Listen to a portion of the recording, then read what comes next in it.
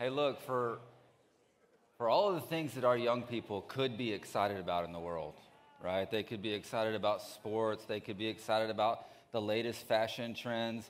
They could be excited about YouTube stars or whatever else. I'm excited that our kids feel the freedom to be excited about something that is above this world and is in control of this world and who the Spirit of the Lord, right? Man, I just think I was almost moved to tears after watching our young people come up here and celebrate Jesus with true authenticity. That wasn't planned, guys. I was in the staff meeting. We didn't talk about any of that. That was a genuine expression of worship pouring out of our young people. And it's just so incredible. I want to thank Pastor Joseph and Zena and their team for everything that they did this weekend. They worked so hard on Ascend, and your hard work is not going unnoticed, and it's bearing fruit. As a person who is a part of youth ministry for a really long time, that's a special response, and it's a response to the presence of Jesus impacting their lives. And I just want to say thank you for your faithful work. All right. Well, for those of you who are new around here, my name is Kirk Coffman. I serve as a pastor here, and I just want to say that we're continuing our series that we started last week on the book of Philippians called What Really Matters.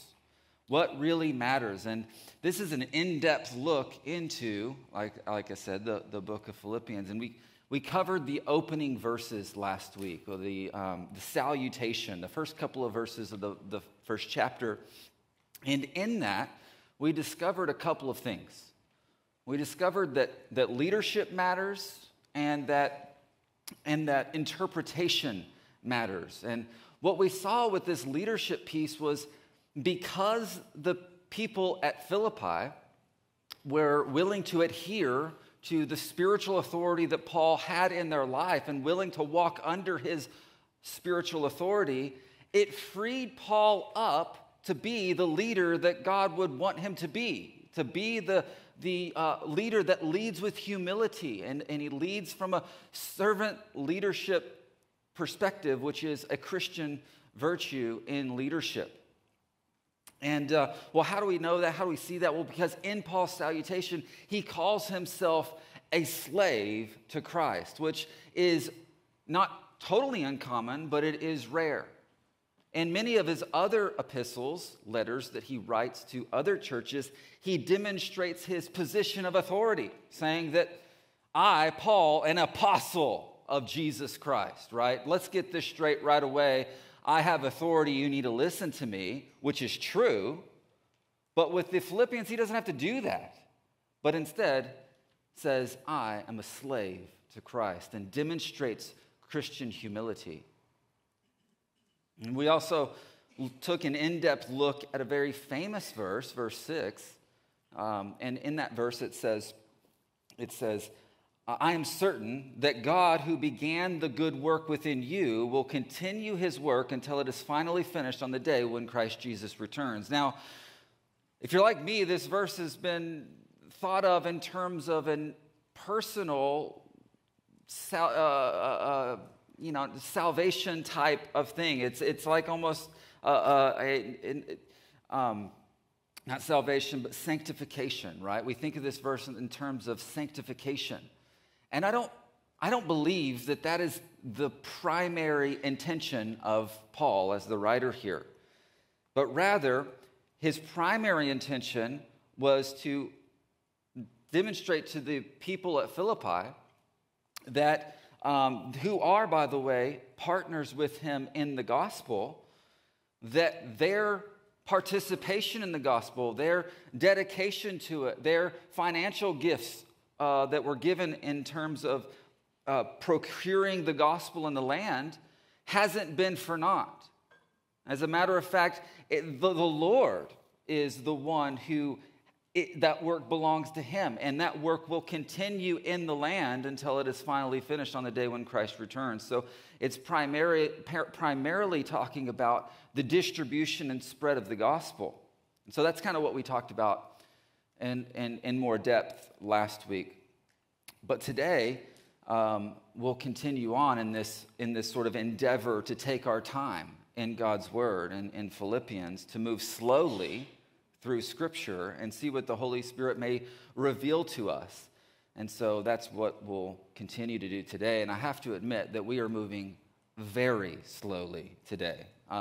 Last week we covered like 6 verses. Today we're going to get through, wait for it, 1. We're going to get through 1 verse today. We're going to break it into parts and then and dissect it from there.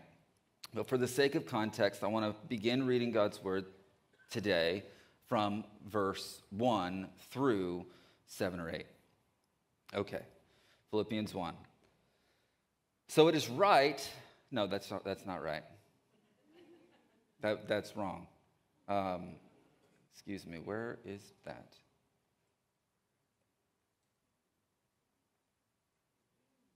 Okay, here we go. Sorry about that. This letter is from Paul and Timothy, slaves of Christ Jesus. I am writing to all of God's holy people in Philippi who belong to Christ Jesus, including the elders and the deacons. May God, our Father, and the Lord Jesus Christ, who give you grace and peace. Every time I think of you, I give thanks to my God. Whenever I pray, I make my requests for you, for all of you, with joy. For you have been my partners in spreading the good news about Christ from the time you first heard it until now. And I am certain that God, who began the good work within you, will continue his work until it is finally finished on the day when Christ Jesus returns. So it is right that I should feel as I do about all of you, for you have a special place in my heart. You share with me the special favor of God, both in my imprisonment and in the defending and confirmation of the truth of the good news. God knows how much I love you and long for you with the tender compassion of Christ Jesus. Let's just stop there for now. I also want to bring out for verse 7 in particular, the New King James Version, because that's what I'll be teaching out of this morning. The New King James Version puts it this way: just as it is right for me to think this of you all, because I have you in my heart, inasmuch as both in my chains and in the defense and confirmation of the gospel, you all are partakers with me of grace. Okay, so last week we talked again about how leadership matters and interpretation matters. Today, I don't have 2 big ideas, I just have 1 big idea. And that is that partnership matters. Partnership matters. And we're going to discover how partnership matters by breaking apart verse 7 into 3 distinct parts. And the fact that he talks about how it's right for me to think of this of you all, and then he moves on to this next phrase where he says, I have you in my heart. And then the third part is dealing with this idea that we are partakers of grace, right?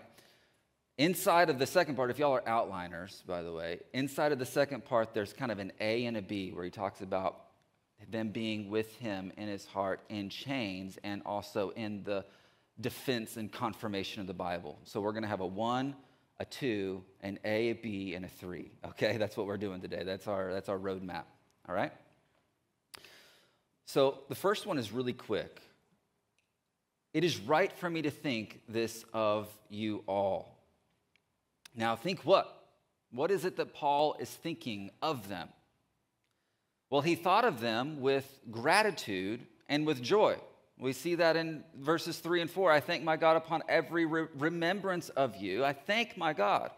I'm grateful to God when I remember you, when I think about you. Always in every prayer of mine, making a request for you with joy. So he's got gratefulness and joy in his heart when he begins to think about the people at Philippi, the church at Philippi. Why? That's because they're partners with him.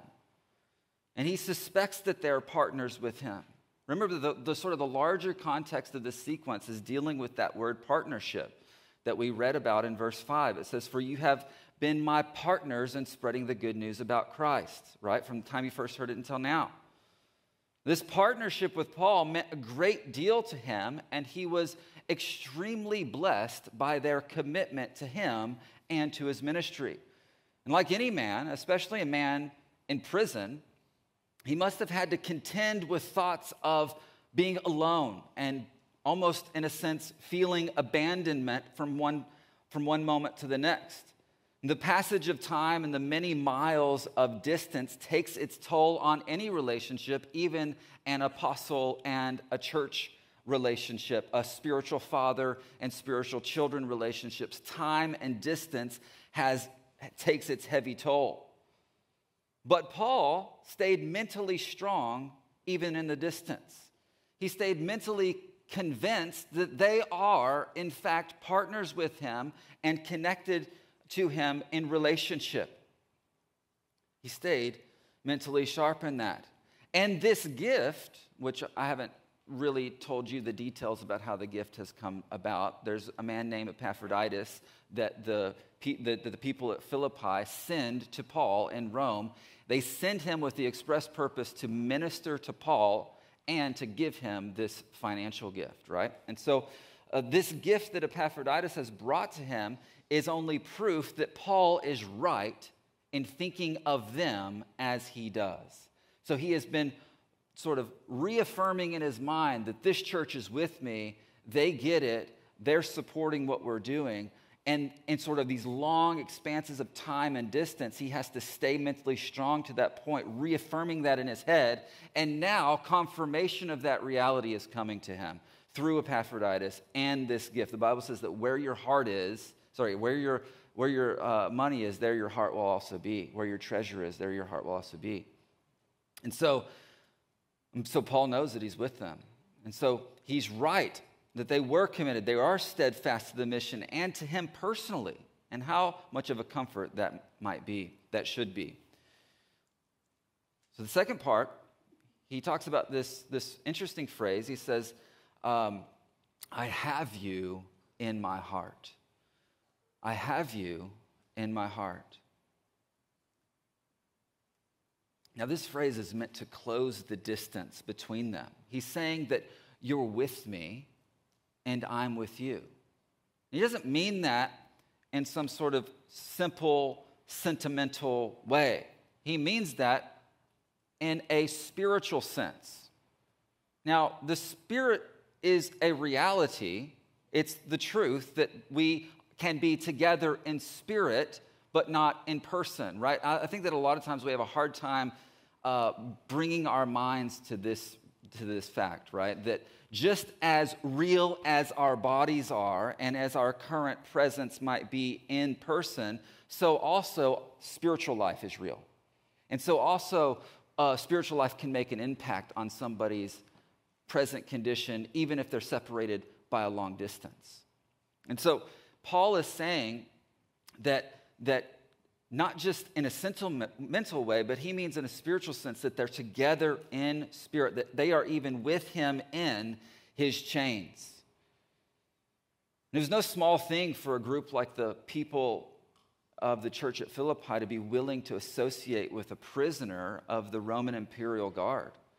And they did so at some risk. They didn't just write Paul off because he could be damaging to them in any kind of real sort of life and limb way, or even possibly even a social reputation way, but they stayed committed to him, as I've made clear now. But they've done so rightly, because Paul is not really guilty of any kind of moral wrong. He's an innocent man.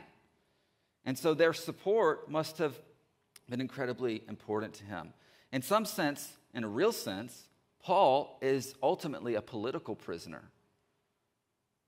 I want to give you a quick detail of what that is, that history. Paul was falsely accused of preaching that Jews should abandon their heritage and become something other than Jewish. And to combat those false accusations, Paul went to Jerusalem and ultimately to the temple. And while he was there, he was recognized by some non-believing Jews who were from Asia, where Paul had been doing his ministry, and they were familiar with Paul's teachings, they were familiar with his ministry, and they despised him for it.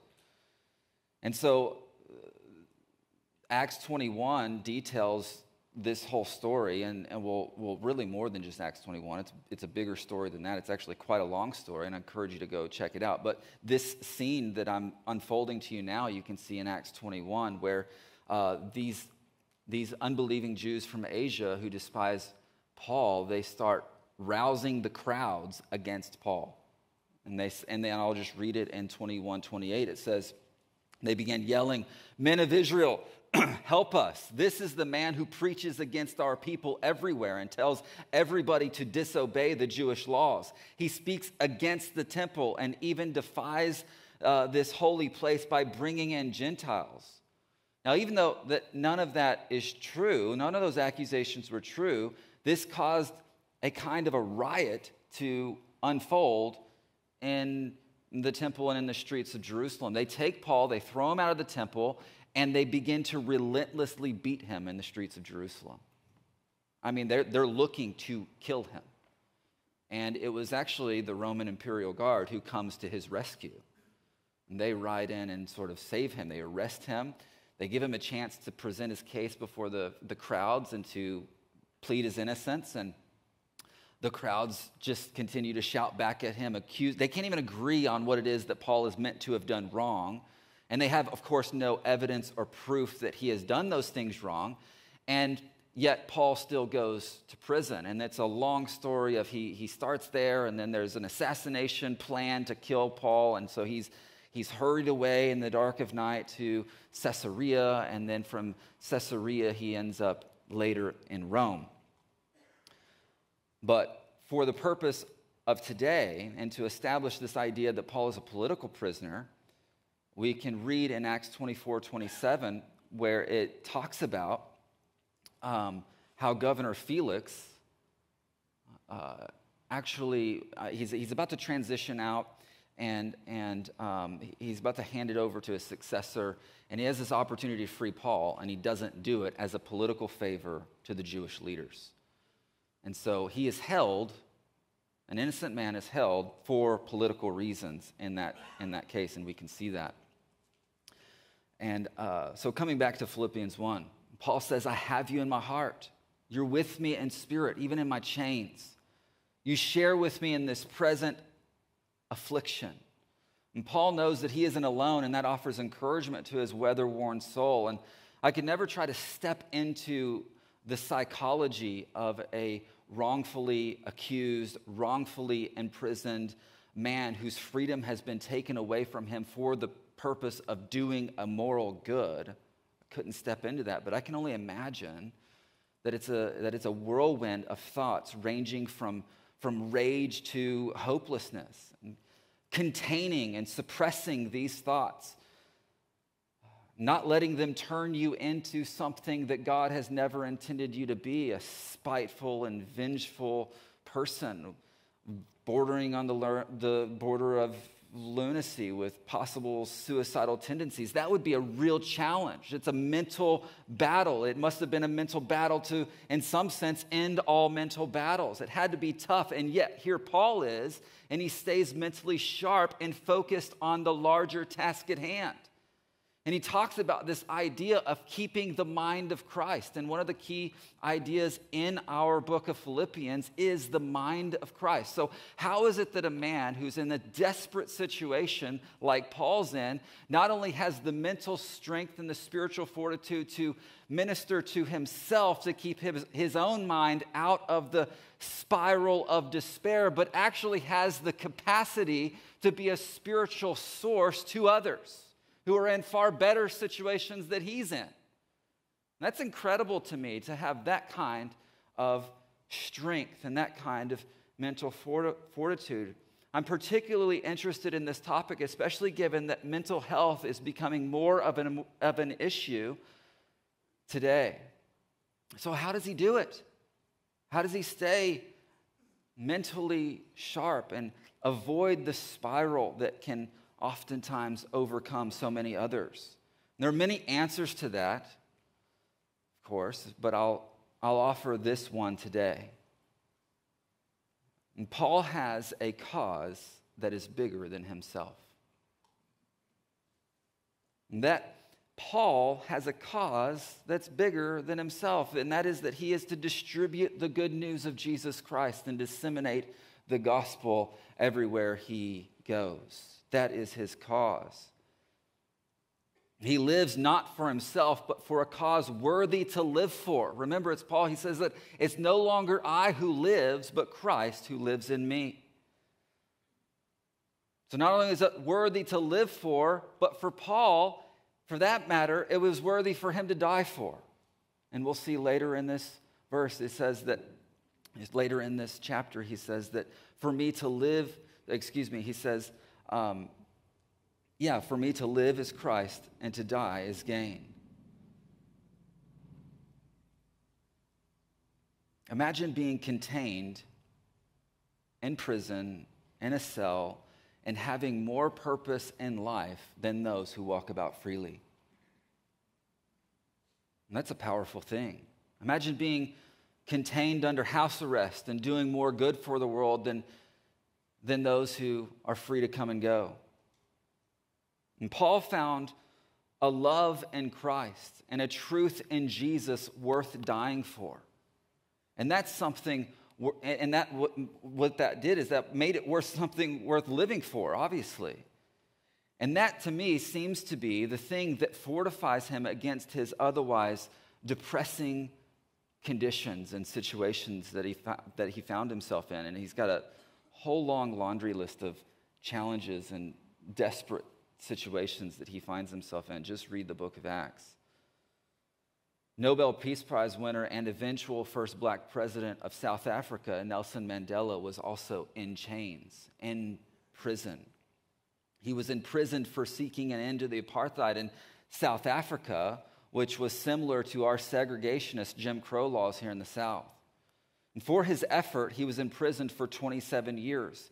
Yet in that place, he didn't lose hope in his cause.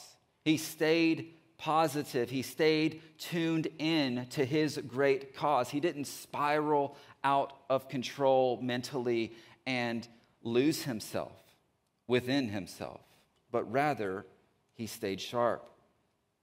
And guess what? That mission, that focus to affect change on the outside for the benefit of the people in South Africa was a kind of medicine for his own soul.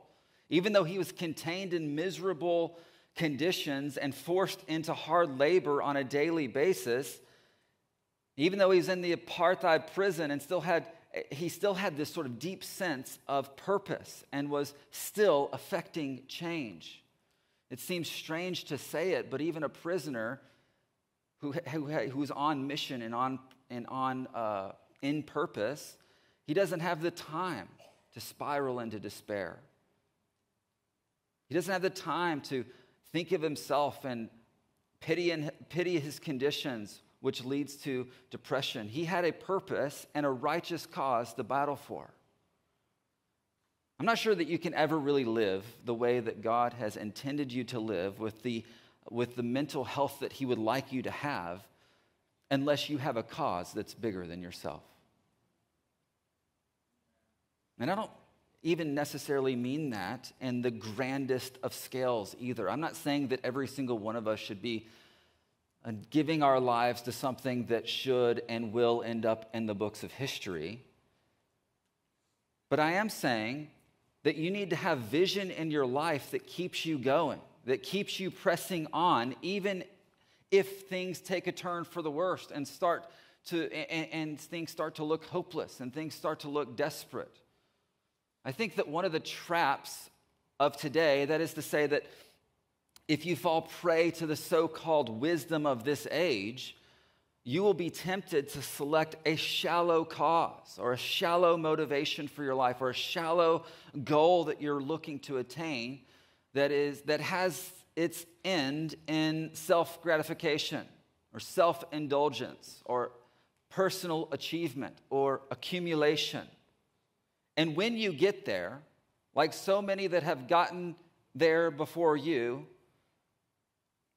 and have testified that this isn't how they hoped it would be and that it doesn't satisfy like they anticipated that it might.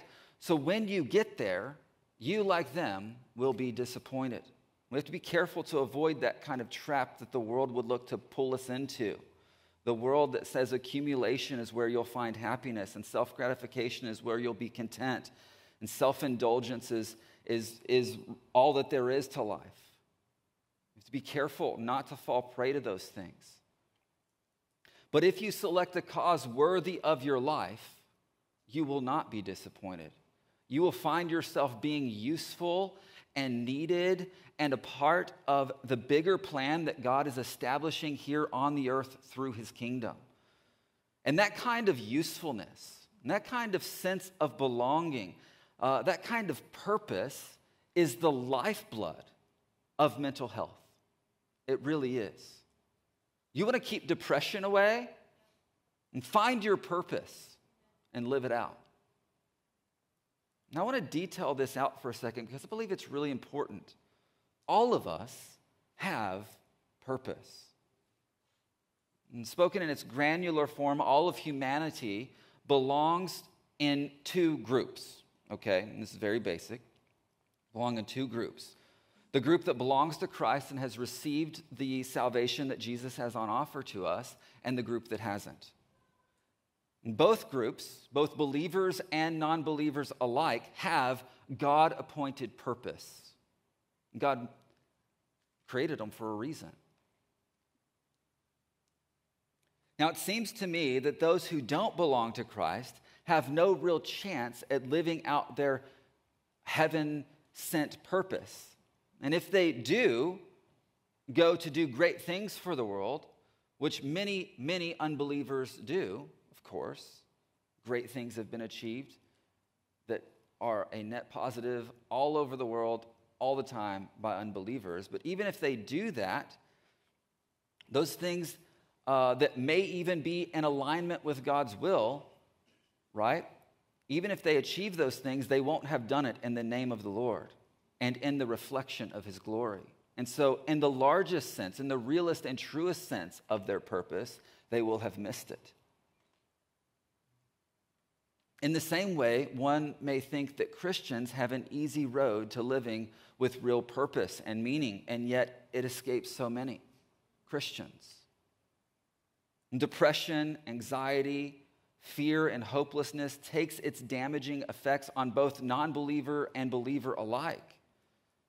Now, I don't think that what I'm presenting here now is a kind of silver bullet solution. Mental health is a complicated and nuanced problem. Of course it is. But, and of course I don't mean to trivialize it in any way by suggesting that it might be. But I also stand by this observation that we can see here in Paul. And we can see many examples of this throughout Christian lives and history, and even in Nelson Mandela's life. We can see that living for something worth living for creates something for you to set your mind on that relieves you from the burden of self-focus, which very often leads to depression. I want to say that one more time. Living for something worth living for creates in you something for you to set your mind on that relieves you of the burden of self-focus, which very often leads to depression. So hear me now. If it feels like your life is meaningless, if right now you're contending with a serious bout of depression and you can't find any meaning in life, you too are included in this statement, and that is that we have all been commissioned with a worthy cause to live for. All of us have been commissioned to the broad and the narrow work of the gospel of Jesus. Well, what do I mean by that exactly? You've been commissioned to the broad and the narrow work of the gospel of Jesus. Well, the broad work is being the light of Christ wherever your feet are. And even that word light, in a large sense, is a broad word. So let me detail that for just a second. What does that look like? Well, it might look like having a meaningful conversation about Christianity with an unbeliever Or it might mean meeting an obvious and apparent need that a community member clearly has. Or it might mean being an ear, lending an ear and being a shoulder to cry on for someone who is down and out. All right, so that's the sort of broad work of the gospel, to be the light of Christ wherever you are. But what about the narrow work of the gospel? What do I mean by that? Well, that's God's specific assignment for you in this moment, in your current season, within the wider context of the kingdom of heaven and its establishment on the earth.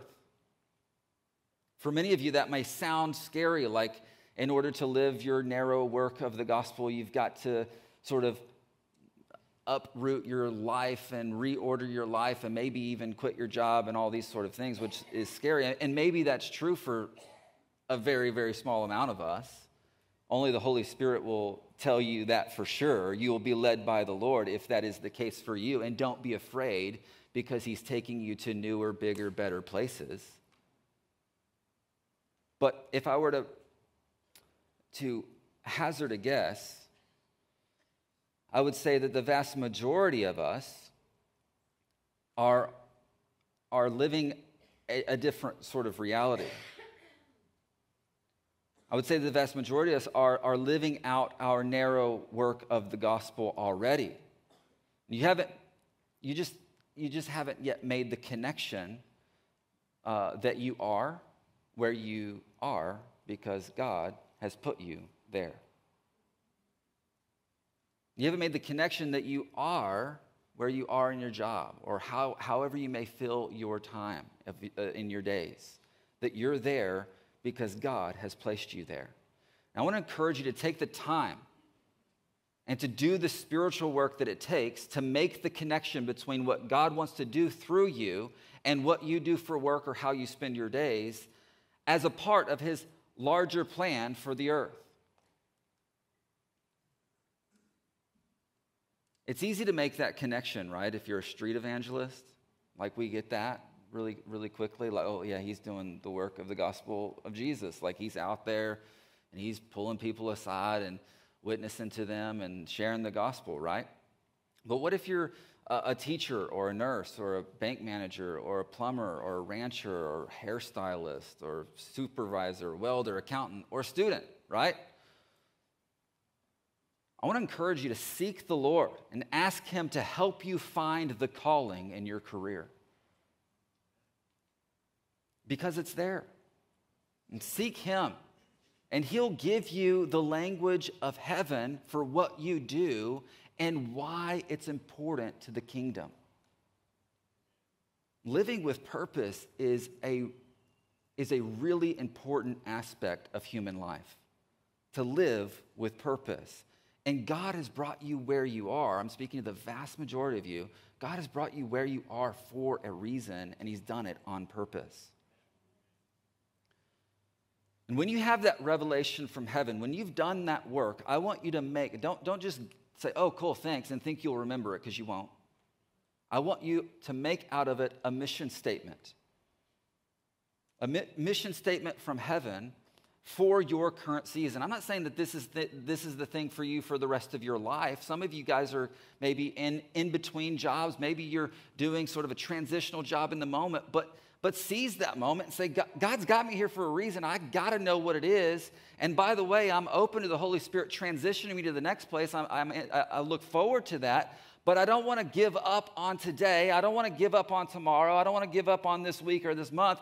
I want the Lord to make impact in me and through me everywhere I am at all times. And so we're not going to do that without the leadership of the Lord and being a people that have purpose and meaning to our lives. Right? So make that mission statement for your current season. Far too long, you've been working away without seeing your job from heaven's perspective, and I want you to see it from that perspective. I want you to own it, and I want you to live it out. One of our core values here at Harvest Hill says, it deals with the subject of purpose. It says that you're created for a reason. Find it, live it. You'll find it in the hallways. Not the purpose, the mission statement.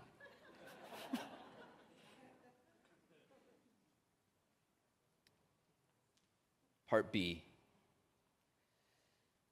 They aren't just with him in his chains, but they're also with him in the defense and confirmation of the gospel. Now, for Paul, the defense of the gospel was one and the same as his personal defense in court.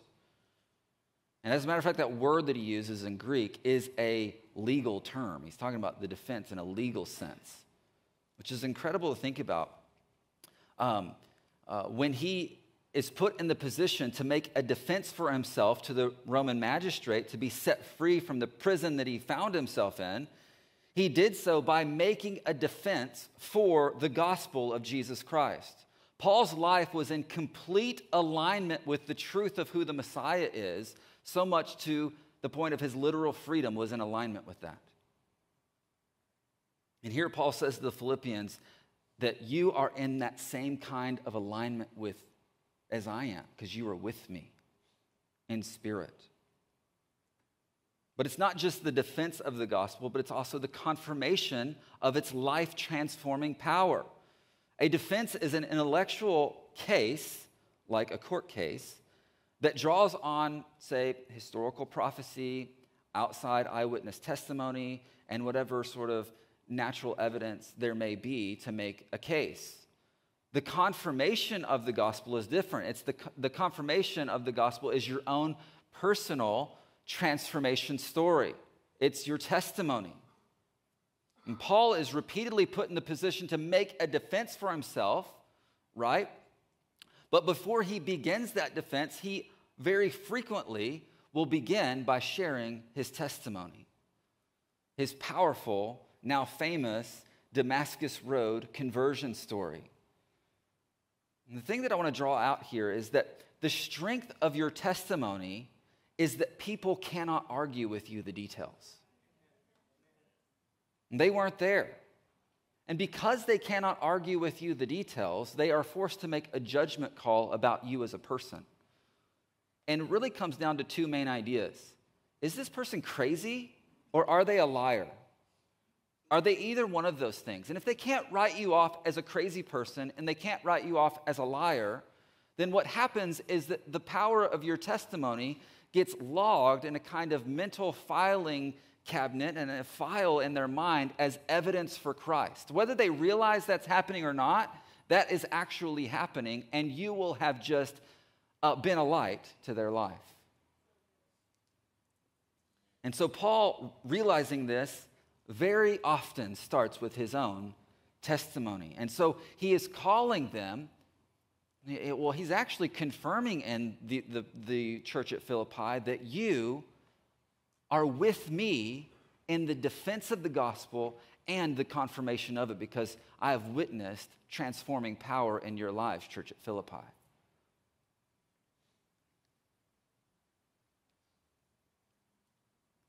Every Christian has a testimony, and every Christian ought to be able to offer a defense for the gospel and for Jesus as the long-awaited for Messiah. I want to make no uncertain terms about that.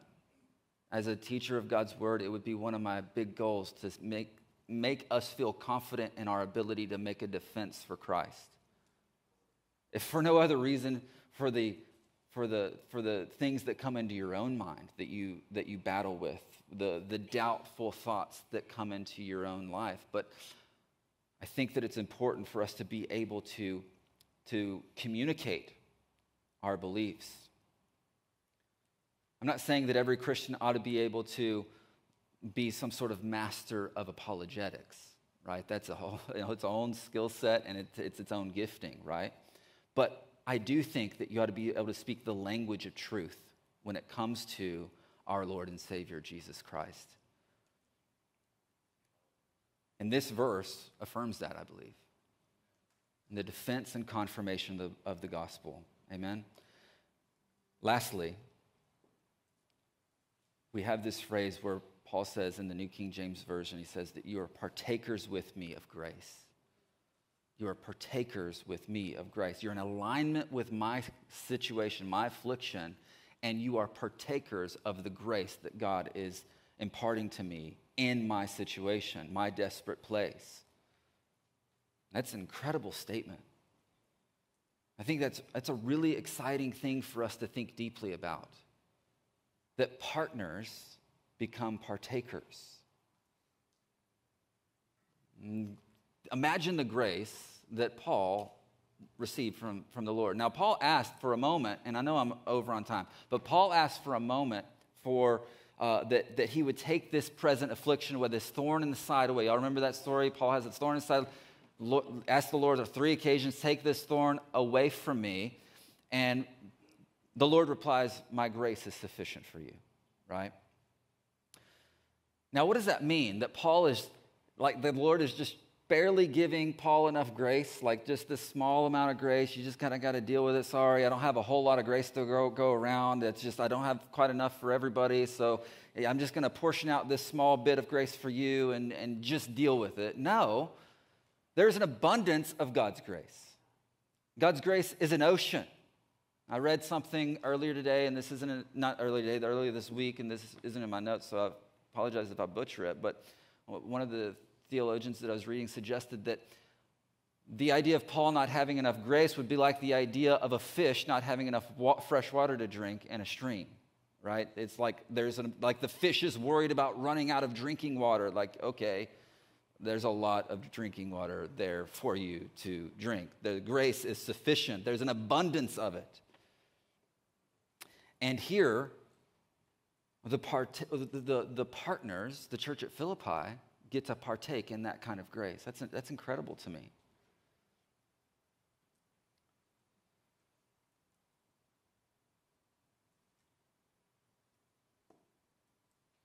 He's saying, because you're with me, and you're aligned as I'm aligned, you're partakers of the same grace that I have. Remember that the whole sequence here is dealing with the subject of partnership, right? Partnership with God. Partnership matters. So Paul is saying that partners become partakers. And when you step into new places in Christ, I don't care if they're scary places or maybe they're fun places or maybe they're challenging places or frustrating places, when you step into those new places, in Christ, you receive the grace that you need in order to make it through in that moment. And that's really the thing that stands off the page to me in verse 7. Corrie ten Boom is an incredible historical figure, lived in the mid-20th century and really lived a long life. But she was in Holland whenever the Nazis invaded, right?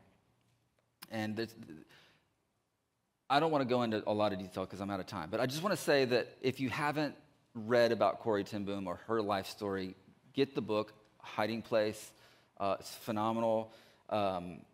It's probably a top 5 book for me. Highly recommend it, The Hiding Place. But in this book, she details this story where she first realized that her father, her parents, would someday die. She's a young girl. She just went to her neighbor's funeral, and she realized in that moment, oh my goodness, one day my parents are going to die. And her dad, which is this incredible, like the perfect father type, she presents him in such a great way, of a man of incredible wisdom. And she says, well, my dad could see that I was dealing with this, and he came to me and he said, Corey, when we go to Amsterdam, when do I give you your ticket? And she says, well, Dad, you give me my ticket for the train right before we board. And he goes, yes, that's right. And your Father in heaven, who knows everything that you need, will give you your ticket right when you need it. So don't run out ahead of him. Don't be worried about things that haven't yet come. But know that when the time comes, when your mother and I pass away, you will look within and find the strength that you need in that moment. And so the Lord gives us the grace that we need when we step into those new places, those scary places. No matter where God may be taking you, I don't care if it's the scary or unknown place of entrepreneurship or parenthood or marriage, or maybe for some of you, Lord willing, street evangelism. We need it. I don't want to do it. I'm like my dad in that way. Now I'm going to have to do it. That wasn't planned. Or did I take it back?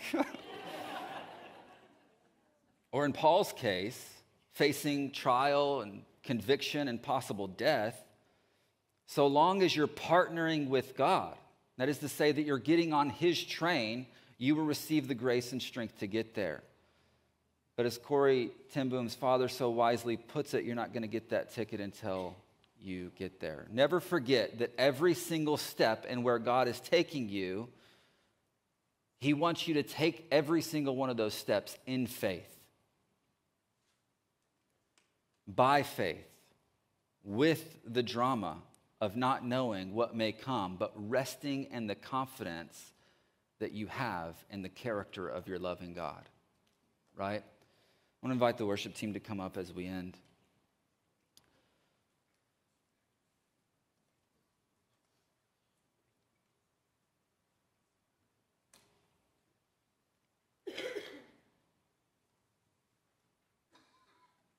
Partnership matters. It really does.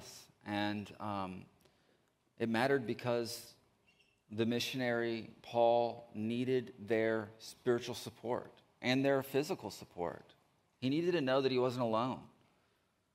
It matters because when we partner with the Lord in the gospel and the spreading of the gospel and the wide and the narrow calling of our position in the gospel, we get to receive a grace that God has on offer to us that we wouldn't experience if we weren't in that kind of an alignment.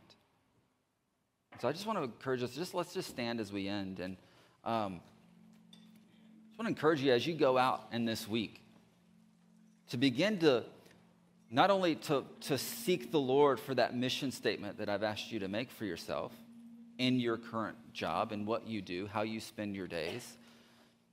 Or maybe there's one or two of you in here today and you're like, man, I think I fall into that sort of first category that he suggested there's not a lot of us, that I need to really begin to think about reordering my life.